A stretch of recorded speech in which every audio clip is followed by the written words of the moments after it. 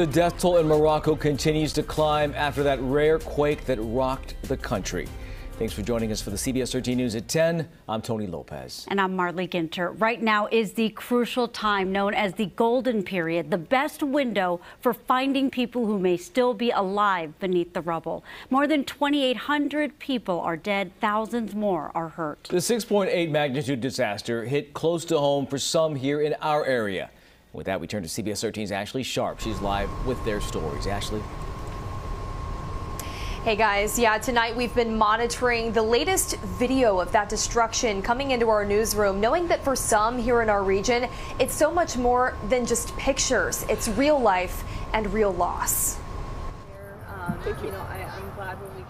An Elk Grove family with heavy hearts, mourning 5 family members lost to the earthquake in Morocco. You have to live another day, but it's not easy. Lisa and La Hussein visit the country every year with family in the hard-hit High Atlas Mountains.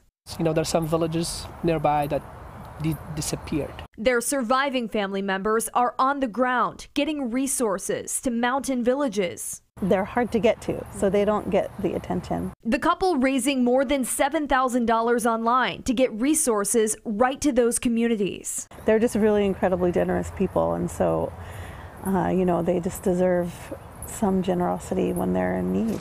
Boots on the ground, tackling today's crisis and what could lie ahead. This is a 6.8 magnitude. Aftershock could be bigger than the first one, by the way. Could cause more damages too.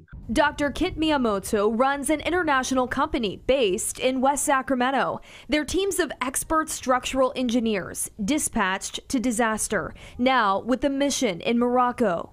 How to repair back better so they can go back to houses quickly. So that's going to be our main focus of our mission. The fear for so many Moroccans is that the country's rich culture will be lost in the rubble. Anything that would help them rebuild their communities, it's going to be a great thing. The owners of Casablanca Moroccan restaurant in Sacramento even learned today of more close friends adding to the growing death toll. They're mobilizing now in their home away from home to help. Sacramento already is given, knowing the Moroccan spirit won't be wiped off the map. We know that Cal OES today remains on standby to head to Morocco. They have not yet gotten any order from the State Department to do so, but are ready and waiting for that call. Yeah, it's wonderful to see so many people wanting to step up. Ashley, thank you for that. Tonight.